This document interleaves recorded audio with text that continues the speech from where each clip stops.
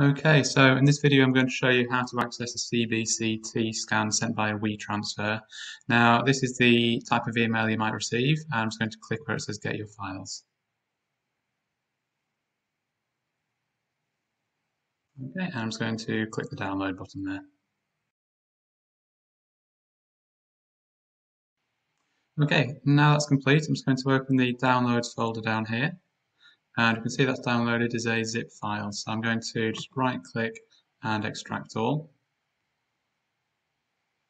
Something for a password. The password is your patient's date of birth. It's 6 digits, day, month, year. So I'll just put that in.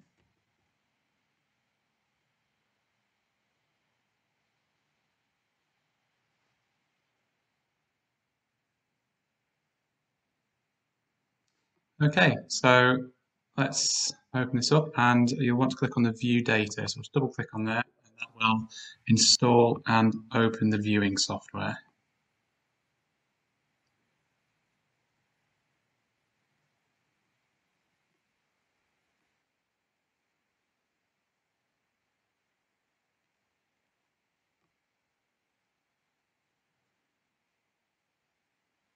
Finish. Okay, so I will just accept the terms there, and it's brought up the series of DCM files. Now I'm just going to click on the first one of those and open.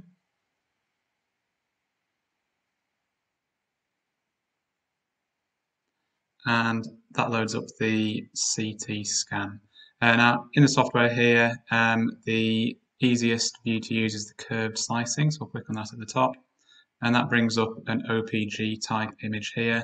And if you want to change the views elsewhere, you can click on the blue slider and move that side to side, and then you can see how that changes the image at the bottom.